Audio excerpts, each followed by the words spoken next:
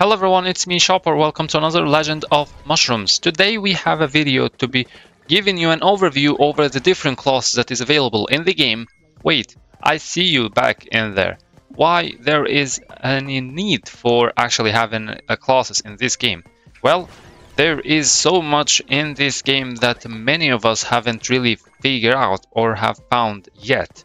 There is the arena, that's why we have over here the need of having a different class, and not only that, there is also dungeons. There is 3 dungeons available right now. There is the Assault Lamp Thief, the Molten Ruin, as well as the Ruined Ancient City, and there will be a 4th one that will be coming, but it's not the object of the video today. Let's have a look over the classes that is available, and let's do my evolve to choose which class I'm going for.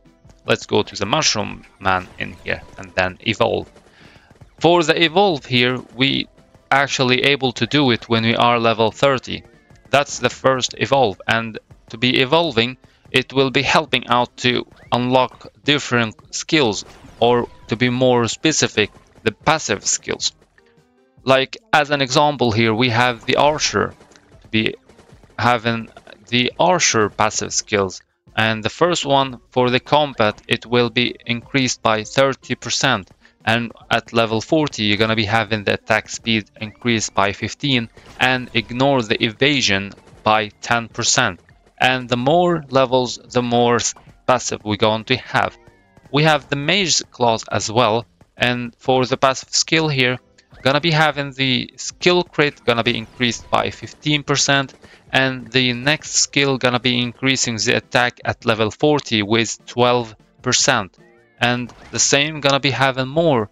And for the Archer, back to the Archer here, for the active skill, it's gonna be an AoE damage, summoning a sunflower dealing 1869% AoE damage and increase the combo damage received by the targets within range by 60%. That's gonna be lasting for 5 seconds.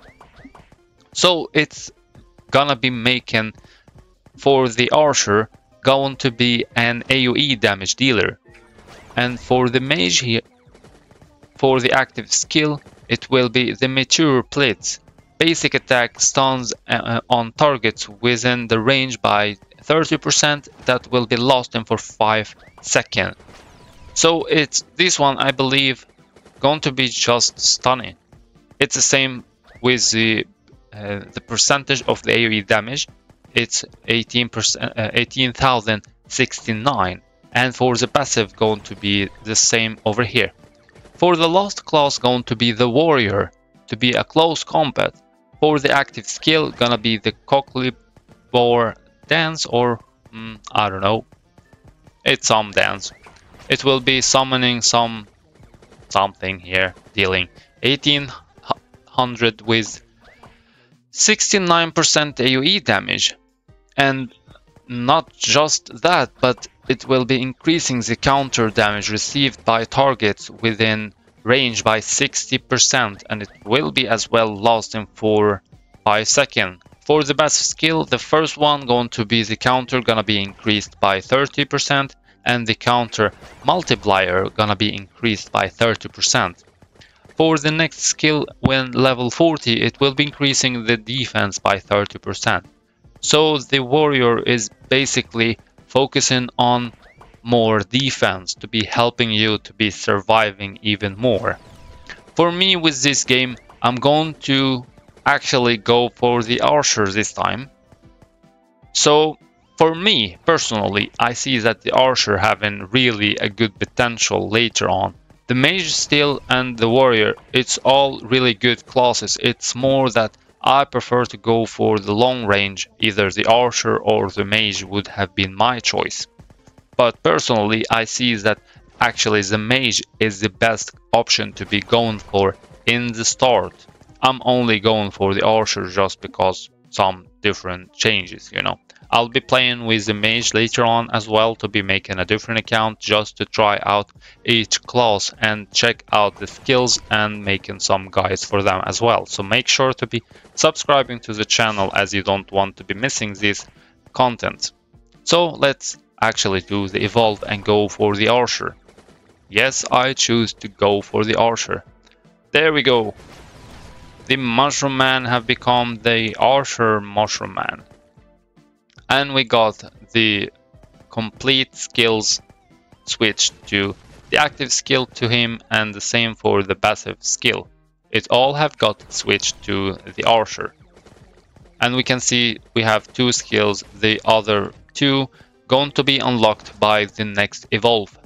And we see here the next evolve gonna be when we are level 50, and it will be unlocking this skill over here.